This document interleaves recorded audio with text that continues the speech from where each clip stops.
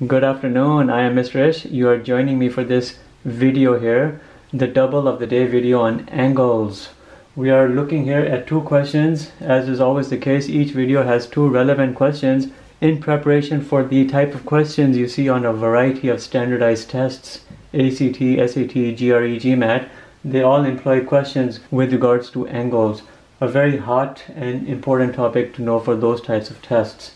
In this question over here, we have a representation given over here. We have line 1, line 2, line 3, and then line 4. We know that based on the side over there, these two lines are parallel. This right here is notation for parallel lines. Line 1 is parallel to line 2.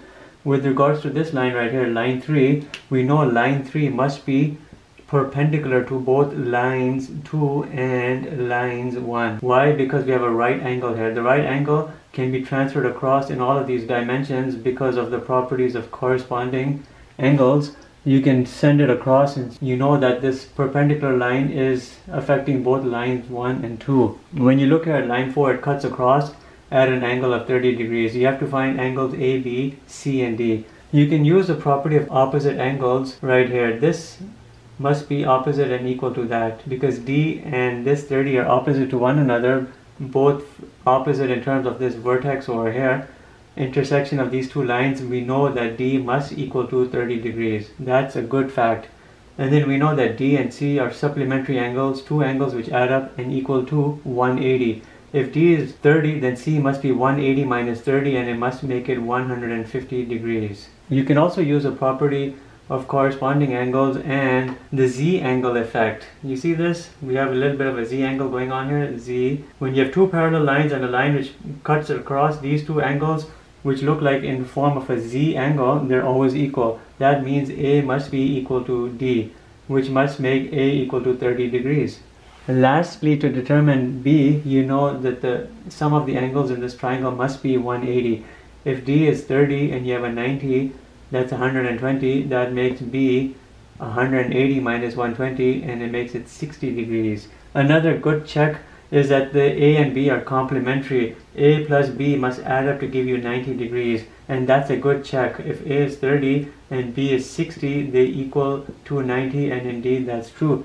So in summation, you have D is equal to 30 degrees, C is 150 by means of supplementary angle effect.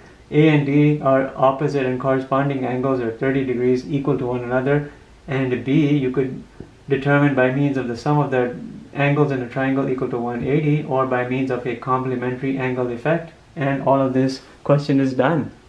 The second and last question for this video will prove to be a very beneficial question in terms of the preparation that it provides.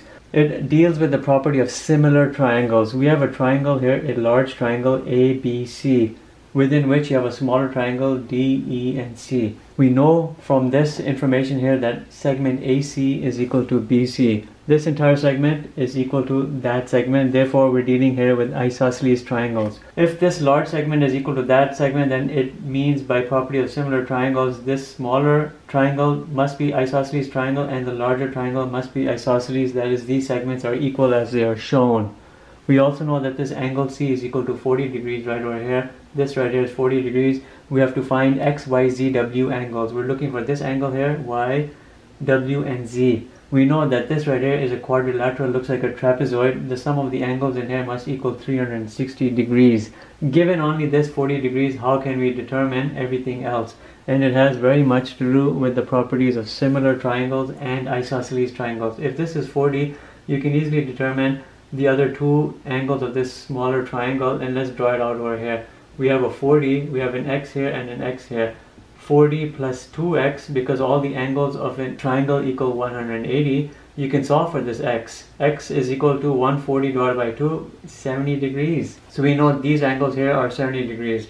Let's draw this triangle here again, and let's make the information we know and we put it in. We have 40, 70, and 70. When you're dealing with a similar triangle, two similar triangles, what you see over here, it corresponds very well to what you see down here. These are corresponding angles. This 70 must equal to this 70 by means of the property of corresponding angles due to the similarity that comes about. This right here is 70, this here must be 70. So we know now that Z and W are 70 and 70. These angles are easy to find right here because you have a supplementary angle effect here, straight line. That must be 110, and this right here must be 110 because these two angles must add up to 180. So now we know x and y are 110 each. So x is 110 degrees, y is 110 degrees, z is 70 degrees, and w is 70 degrees. And you should be able to make sure everything is good. If you look at the small triangle, 40 plus 70 plus 70 is 180. Look at this large triangle, this 40 plus this 70 plus 70 is 180. So it checks out in terms of the internal angles of the both triangles equaling 180. And then check out the trapezoid. 110 plus 110 plus 70 plus 70 will equal 360. So everything works out. That's it for this video. I hope you found it useful. Stay tuned, many more on the way. Thank you for watching.